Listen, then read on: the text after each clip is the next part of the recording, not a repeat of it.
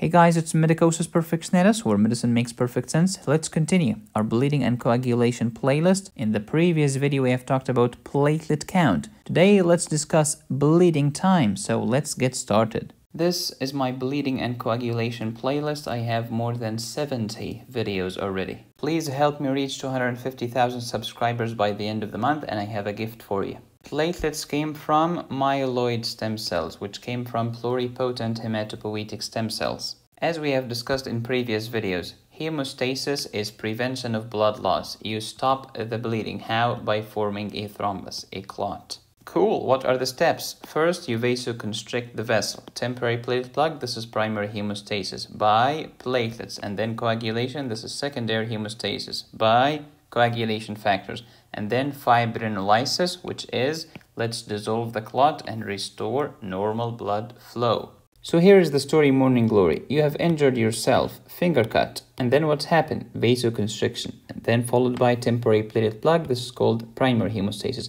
After that, depending on the type of trauma and the size of the vessel, if it's a very small trauma and a very small vessel, platelet plug is very sufficient. But if it's a large trauma in a big vessel, we need the coagulation cascade, which is secondary hemostasis. To lay down fibrin meshwork, RBCs are going to be stuck between the fibrin fibers. After that, the clot is going to contract, producing serum. Serum is a defibrinated plasma. Watch my previous video on the difference between serum and plasma. It's called serum versus plasma. After that, fibrinolysis. Let's destroy the clot and restore the normal blood flow. And we restore the normal blood flow, and let's regenerate the injured, traumatized vessel. Steps of bleeding and coagulation: vasoconstriction, primary hemostasis, secondary hemostasis, and fibrinolysis. Vasoconstriction, we have talked about it before. Primary hemostasis, this is the platelet plug.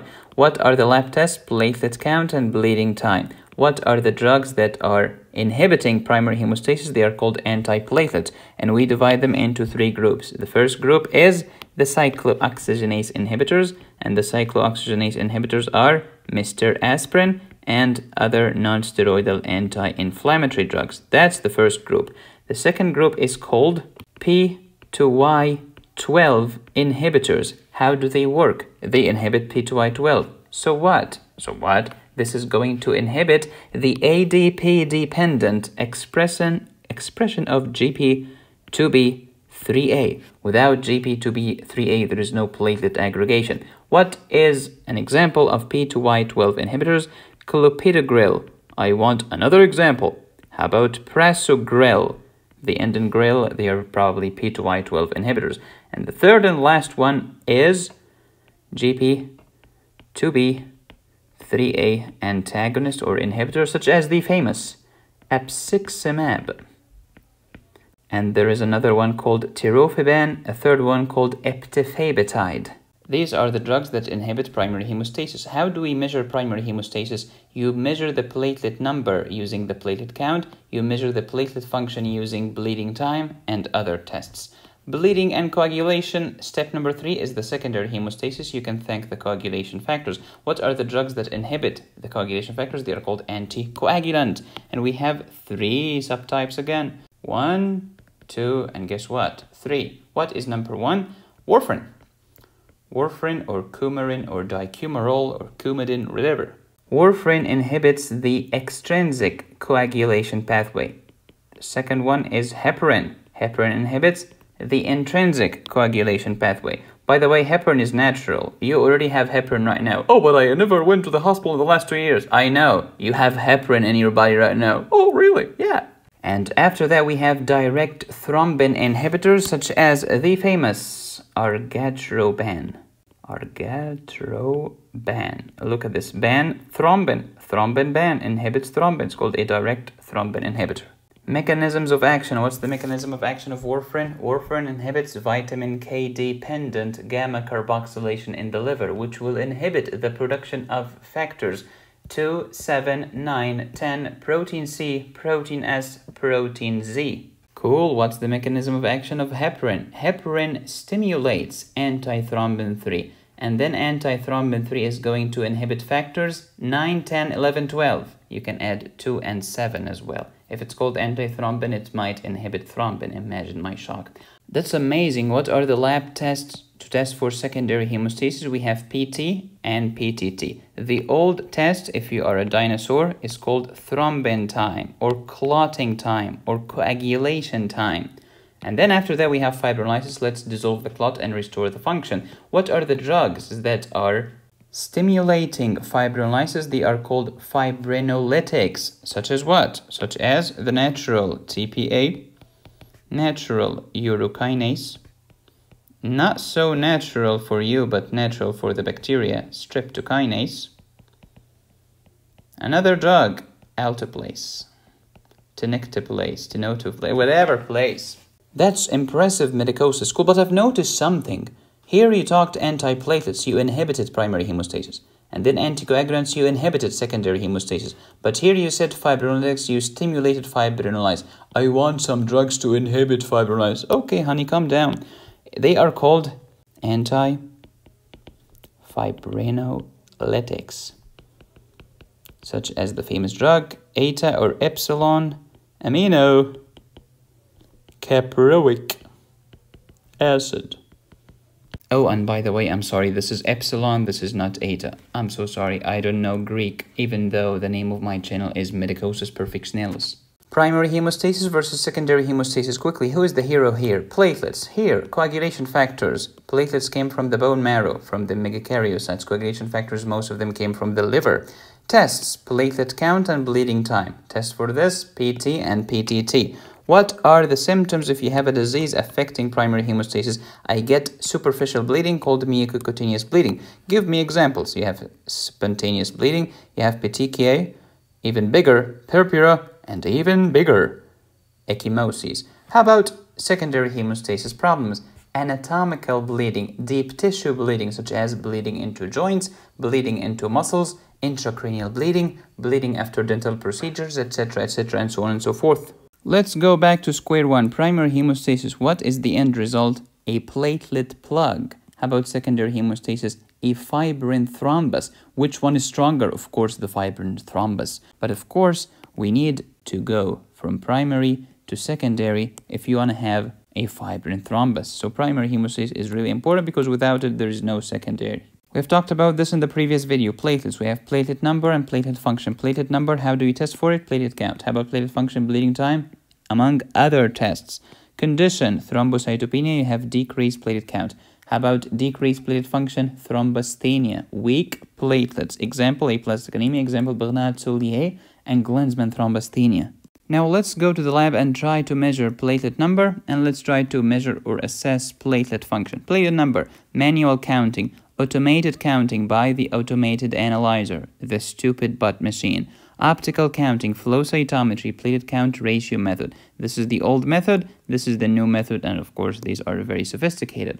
Lab results to measure platelet function. Of course, to measure platelet function, you need platelet number. So all of these, plus others. Bleeding time, platelet aggregometry. How do you force platelets to aggregate? You add an agonist, such as ADP, epinephrine, or collagen, among others. Platelet function simulation in vitro, platelet-mediated thrombin generation, platelet activation measurement. These are very sophisticated, and I'm so happy I went to medical school. I didn't have to learn all of this. God bless those lab scientists. They have to put up with all of this crap. It's a reason for medical students to be optimistic. Your life could have been even worse. Let's use the Socratic dialogue. How can we stop bleeding in a small blood vessel? Platelet plug. In a big blood vessel? Fibrin thrombus. What is that called? Platelet plug is called primary hemostasis. What are the steps? Adhesion, activation, aggregation, and fusion.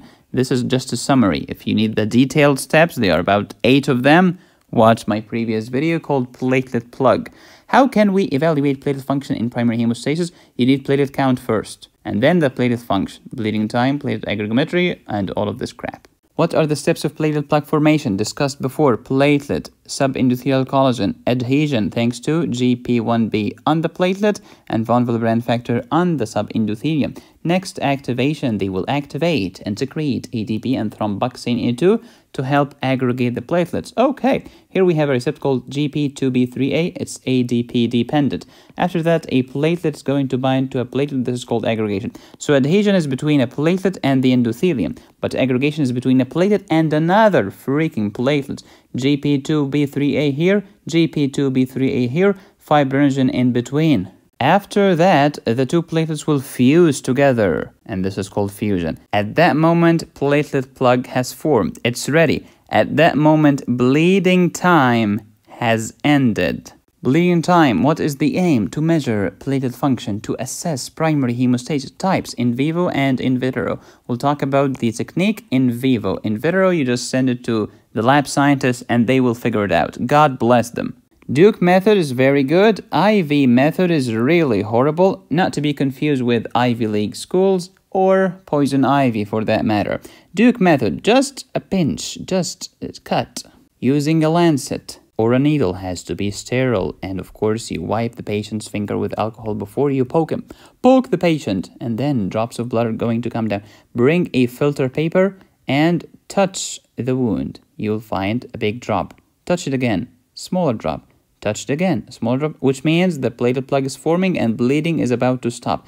Touch it again, a drop. Touch it. Oh, no drop. Look at the finger of the patient. You see glassy surface. Why is it so shiny and beautiful? This is the platelet plug, man.